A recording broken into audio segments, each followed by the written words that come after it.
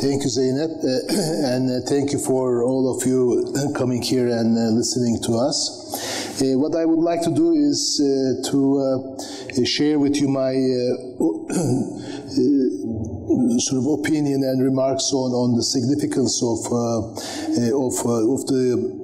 taking seriously human rights in the possible post-conflict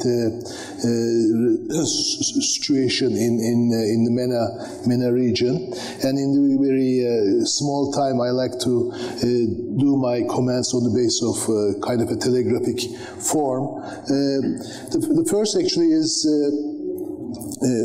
we have all the reasons to be very pessimistic about the current state of affairs in terms of human rights, and as a matter of fact, in the near future. And before I came here, I surveyed the recent reports on the current state of human rights in the Mena region and elsewhere.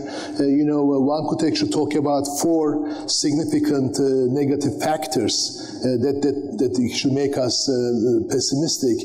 The first actually is, of course, human rights violations are accelerating and being multiplied because of the changing form of war in the Mena region. We are not talking about total wars right now.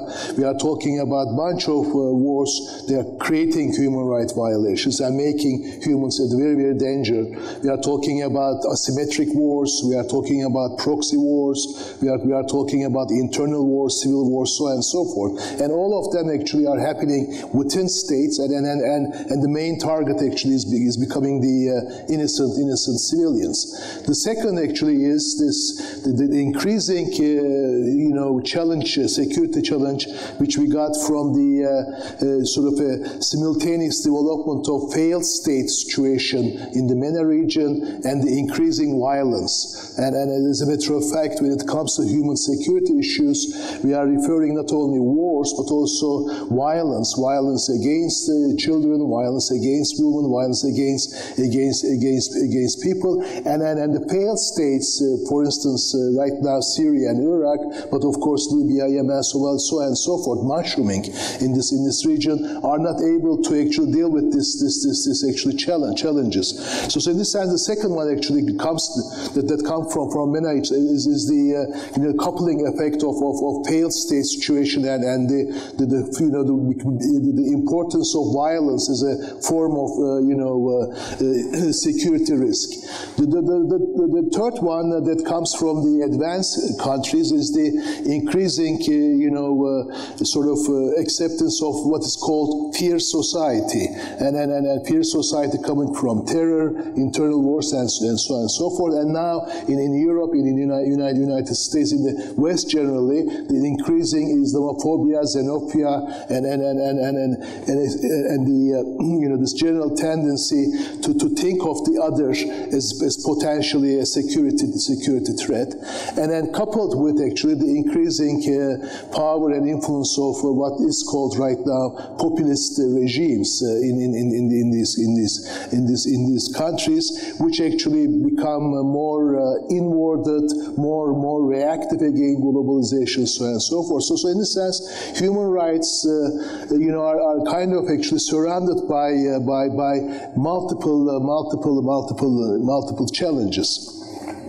So we have to actually talking about an issue which is very actually significant, but at the same time, unfortunately, in a kind of a sort of a mass security, sort of void.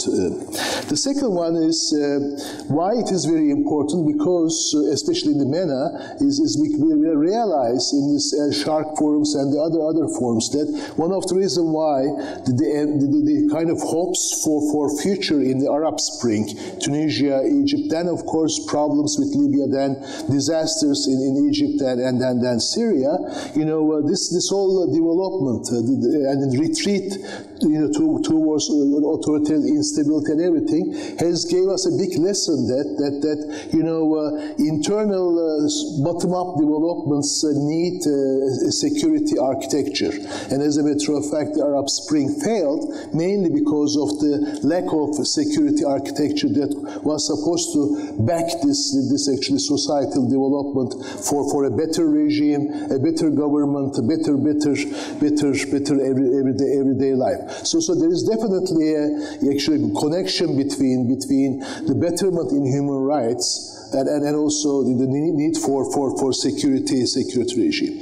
The third actually is also a lesson that we actually came from the Arab upsprings and the Mena region is this. In the way in which we think about human rights, which is very liberal, very Western oriented, very Eurocentric, we actually tend to place an important role on rights and freedoms, to talk about them, and this create sort of problems and discussions about the way in which we should think human rights. But with Arab Spring and with the people coming from Mena, we actually added a very, very significant, as far as I'm concerned, very significant element to the thinking of human rights, which is dignity.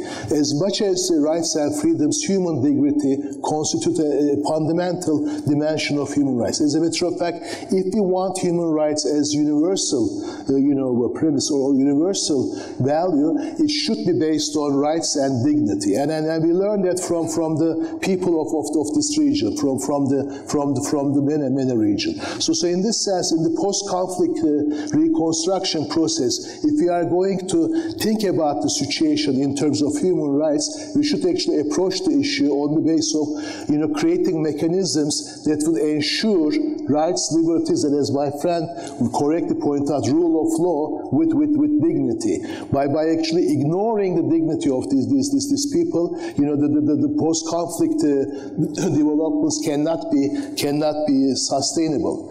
And the fourth one actually is when we actually think about how are we going to actually do this transformation. I think unfortunately, we should actually start with the state, because when I look at the situation in the Arab Spring, in the Mena, one of the main reasons why we have actually this big human rights violations in the form of violence, in the form of war, in the form of refugees and innocent people who are displaced from their home. We have actually 3.6 million in Turkey, more than 6 million in Turkey, Jordan, and Lebanon, and with this whole UN reports in Somalia and everywhere, we have actually talking about more than 10 million people. So it's a very outrageous, very, very, very shocking, unacceptable situation in front of us. But nevertheless, we need to establish order and stability, and we need to go for rebuilding the state, especially in Syria and Iraq. I think it should start with there was a very lovely talk in the previous panel by this fellow from the Cambridge University about connecting the Westphalian regime with the actual possibility of stability in the region. So in this sense, I think the failed state situation should be remedied, and we have to actually, if we are asking these states to be responsible to their people, we should actually have a state there, not failed state, not rough state, but states. But of course, I totally agree with my friend that we should not be actually purely security oriented in the way in which we talk about the new state structure. We have to ask the question of what kind of state, what kind of order we want, so that actually we could provide rights and dignity to people that they actually deserve. And in that I'm finishing. In that sense, I think you know, in the way in which we think about post-conflict reconstruction process or possibility of normality, even as a starting point, especially in Syria and Iraq, we should actually talk about rule of law. We should talk about dignity. We should talk about rights and freedoms of the people. But in doing so, we have to resist, you know, all of these factors that I started with. We have to resist against the different forms of war in this region. We have to resist against any kind of violence in the region coming from state, non-state actors and global, you know, global actors. But at the same time, we should resist, you know, Islamophobia. We should resist populism, you know, in Europe and in the United States. I think the Arab people, the Arab Spring has shown us that change is possible in this geography. People have all the capacity and ability to actually initiate the change. But of course, change should be coupled with security regime. But of course, that security regime should be based on the dignity and rights of people that actually will carry out the you know, transformation in this region. Thank you.